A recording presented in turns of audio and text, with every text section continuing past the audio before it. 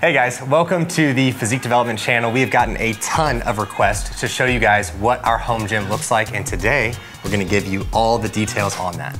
So we started this home gym about 2 or 3 years ago, and we're gonna go ahead and walk you through what pieces we have, the pricing, as well as why we got them and what role they play in our gym. So let's go. Let's head on in.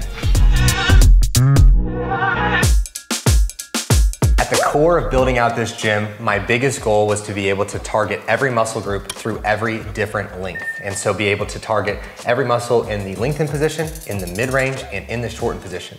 And so now we have all the equipment available to do that. And everyone knows you've been to those gyms where it's like, I can really only get a good leg day here or a good back day here. You can get a good every day here. With the brands that we utilized, our favorite is going to be Prime Fitness. And the reason for that is, one, Prime is going to be the absolute highest quality. When we're talking about the lengthened, mid-range, and short position, that a lot of their equipment that is going to be like the lying leg curl, like the leg extension, is going to be able to emphasize those different lengths by loading the plates in different fashions. And so we'll dig into that when we get to that equipment specifically. While Physique Development is very science-based and education-based, so is Prime Fitness. They have incredible customer service. Again, the best steal, baby.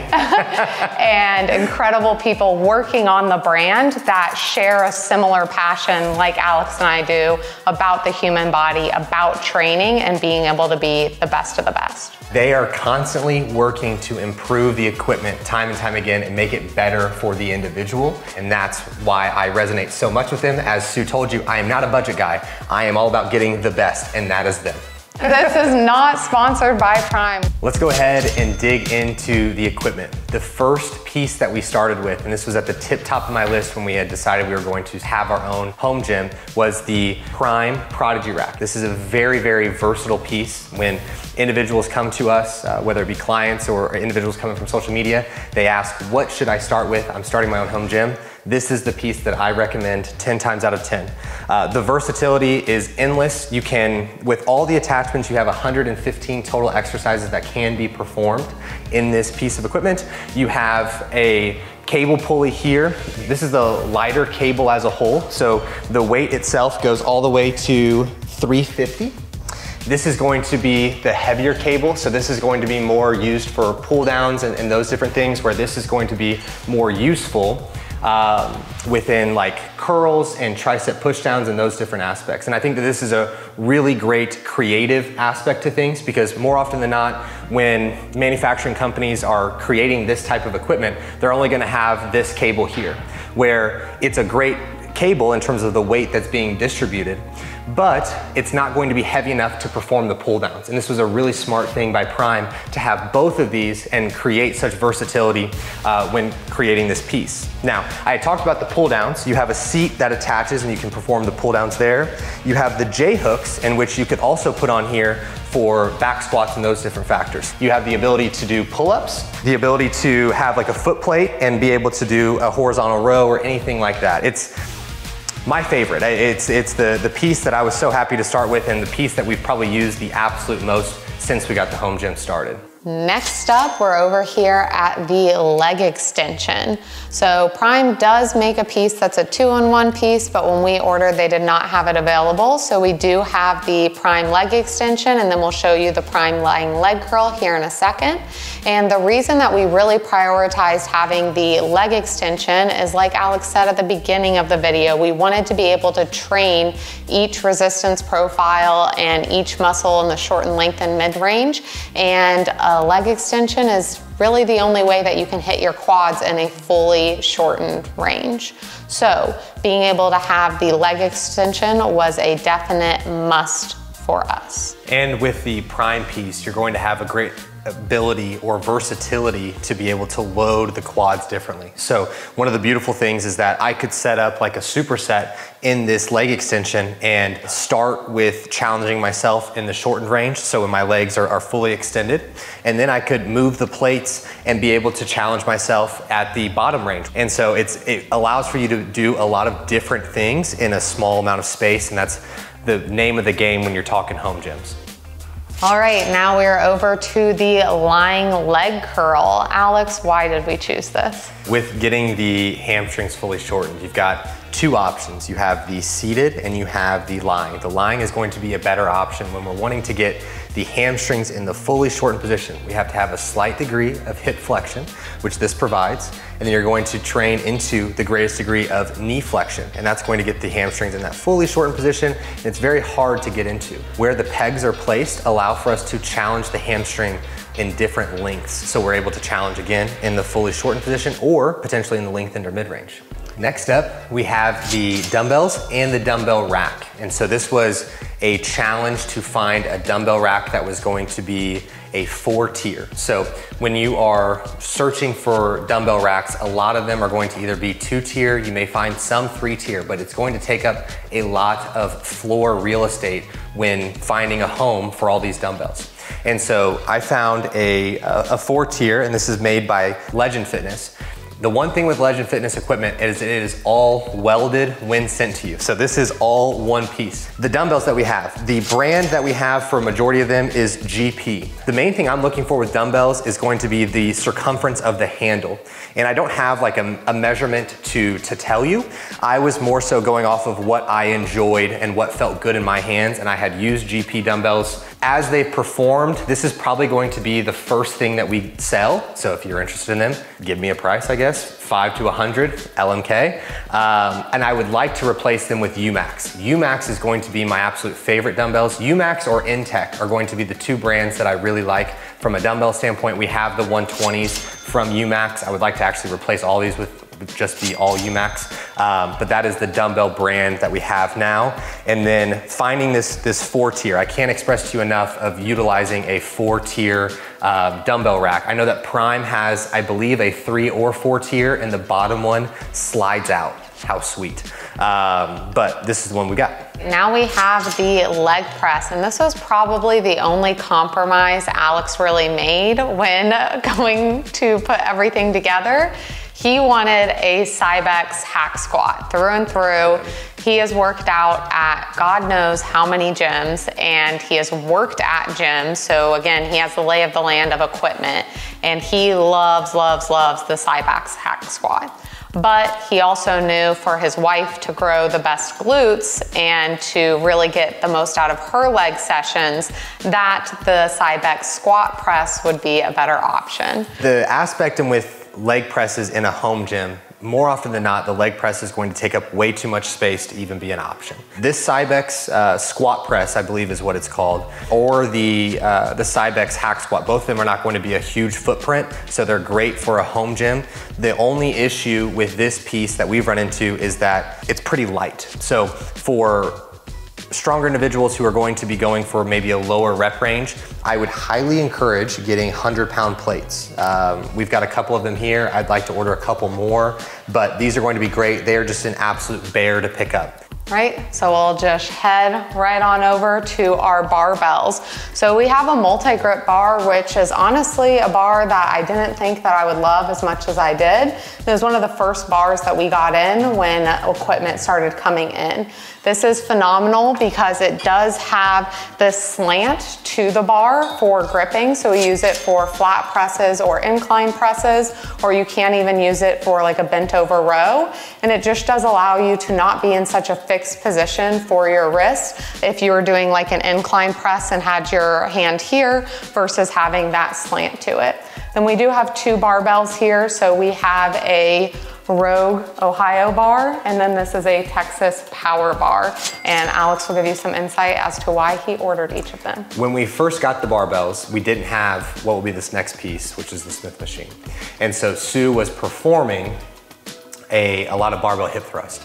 And so with the Ohio bar, you have very light knurling, so you're not going to tear up your very expensive leggings. The Texas bar is going to have much, much deeper knurling, and is gonna be great for actually like holding onto the bar and pulling hard. If you've got calluses, you're probably gonna rip them off with that. The holder there, if you can get that, Miguel, is from Elite FTS. I think they have, that's just the 4 bar. I think they have like a 6, they've got an 8, I think they'd go up to like 12. All right, on to another piece that my husband got for me for my glutes. No, he does love this movement. We knew we wanted to educate on this movement, and it's just great to be able to have the variance of this when it comes to leg days. But he was very particular when it came to the brand that we used, because there are some brands that are literally made for giants, and he was very great at taking my body size into account. The great thing with this piece is that you can vary the degree in which you are hip hinging here as a whole. So you can go down to 35 degrees and as high as 55 degrees. The versatility in terms of the height of the pad is another piece here. So this comes down very low and then can also be very high. So you have great versatility there. Nautilus does a good job with their equipment in my eyes. And another thing with having this piece of equipment is that when you're training the glutes through the shortened range of motion, the only way to really go about that is going to be through a glute bridge or a hip thrust, and then you have the 45-degree hip extension or a kickback. And so when I'm trying to basically create a glute lab for my wife, this is a necessity, right? So you've got the leg press, you've got the 45-degree hip extension, all the fun stuff. So this was a necessity for the goals at hand. I think that as we progress, this is a piece that will forever stay. All right, now we're getting into two pieces, or actually three pieces of equipment that we got when we moved about 9 months ago. We had a little bit more space, and what do you do with more space? You fill it with more gym equipment. I've actually really fallen in love with the Smith machine and been able to do a lot of movements and been able to get a lot of success out of those movements. So some of my favorite movements to use are definitely the hip thrust or glute bridge, as well as being able to do a bent knee RDL. I absolutely love doing it in the Smith machine, as well as a front foot elevated reverse lunge. Those are all faves of mine that I do in the Smith machine a lot, as well as seated calf raise and standing calf raises. Definitely a more luxury piece, as some of these pieces that we've walked through have been more of a necessity if you're going to be building out a home gym. This is one where if you've got the extra space, if you've got the extra funds, I would still recommend grabbing this one. I like the Cybex mostly because one, the quality is very good. I love the look of Cybex equipment. That this matte black that they have is fantastic. But also the bar itself is on just a vertical bar path, whereas some Smith machines are going to have a slanted bar path. And when we're utilizing it for the components that we are, this is a much better fit for that relative to the slope bar path that some of them have. And another reason that we got the Smith machine is at the old house, we had a weight tree to put on all of our plates. And when we were realizing how the space was just magically disappearing in front of our eyes as we added more and more equipment, there was not really space for a weight tree. So our options were to get pegs added on to the Prodigy rack, or to go ahead and get something that already had pegs on it. So this was great for the storage of our plates. And to talk through our plates, we do have Intech plates and Rogue plates. So Alex, why do we get Intech?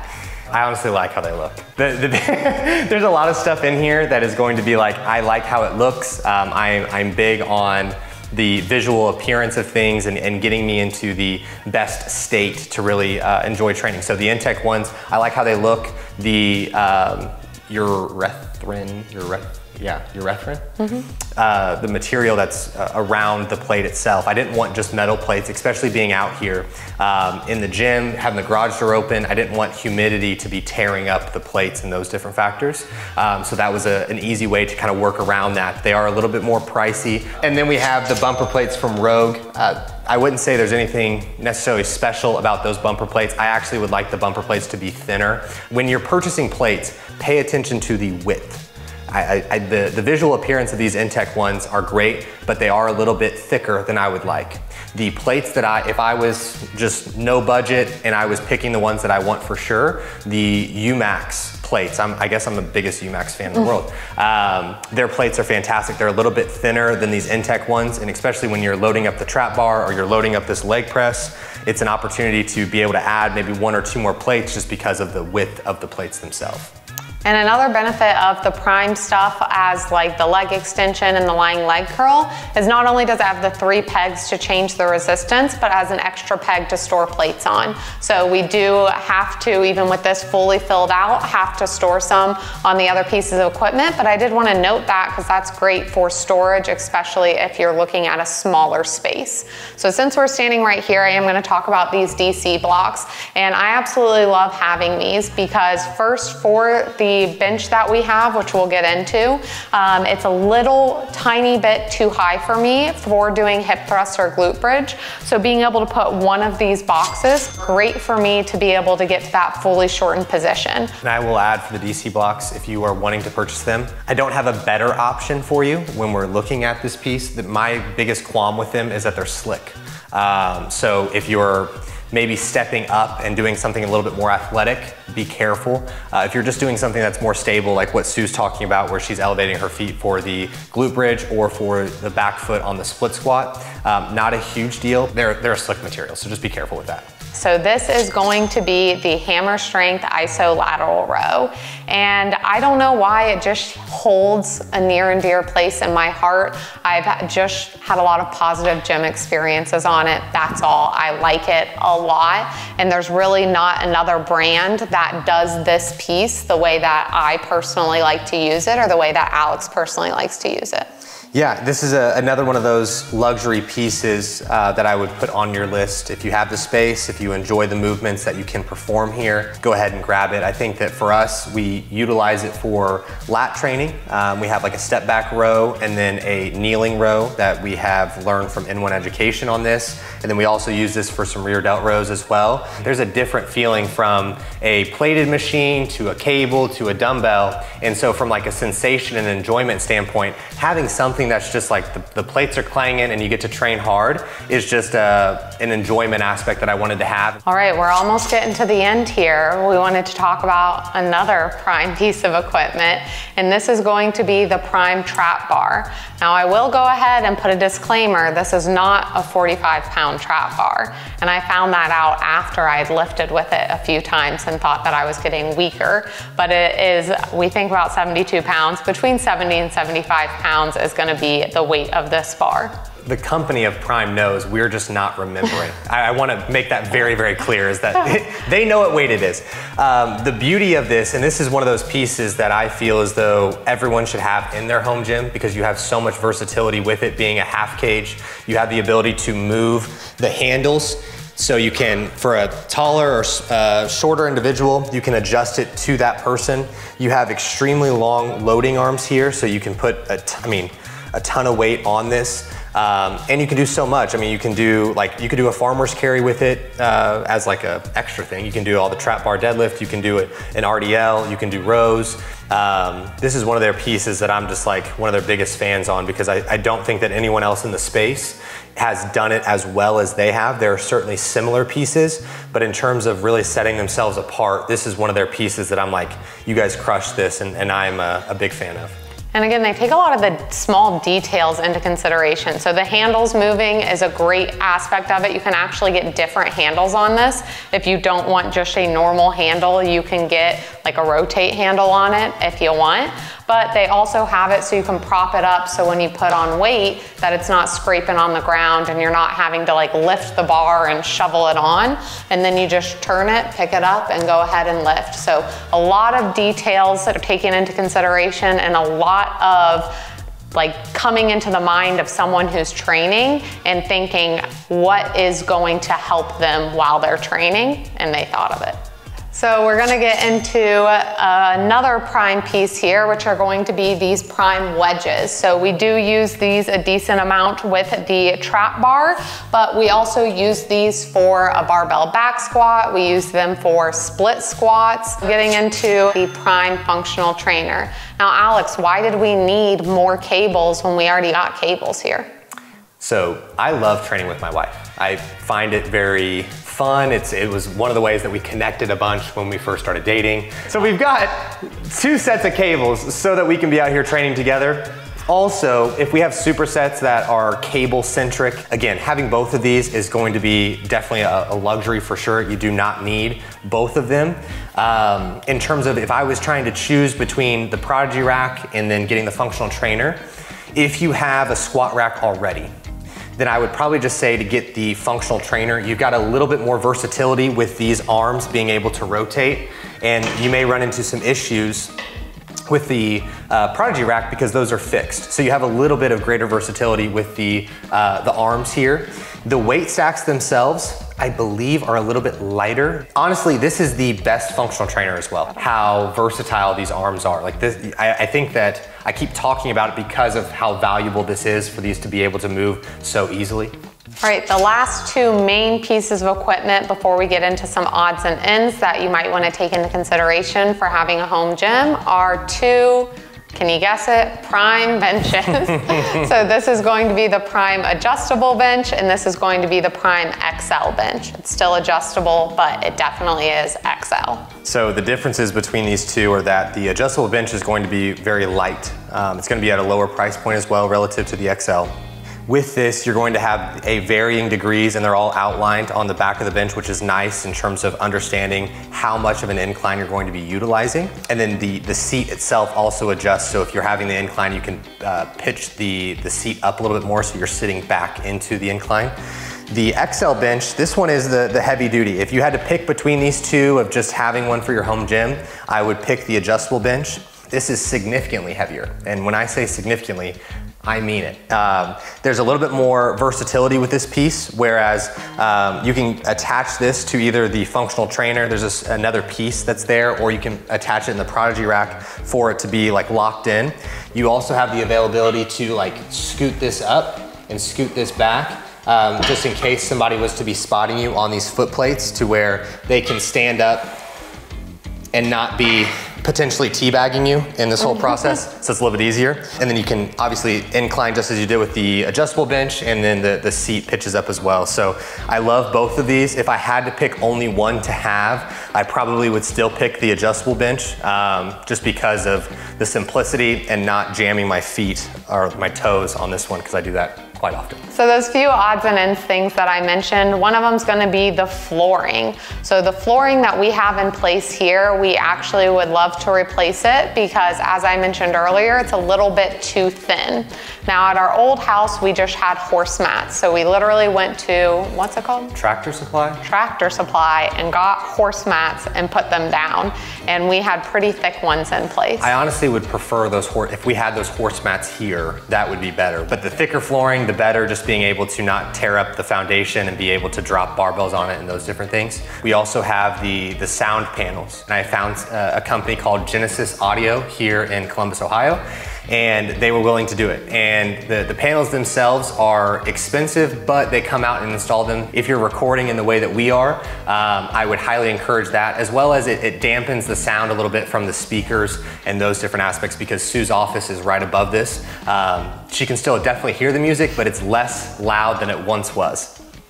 Kinda. Sure. And then the final thing is going to be the speakers. And so the speakers are connected to the Control 4 system that we use here. And that is also from Genesis Audio. They got it all hooked up and it's fantastic. You just control it from your phone. The speakers are in the wall. It's sick.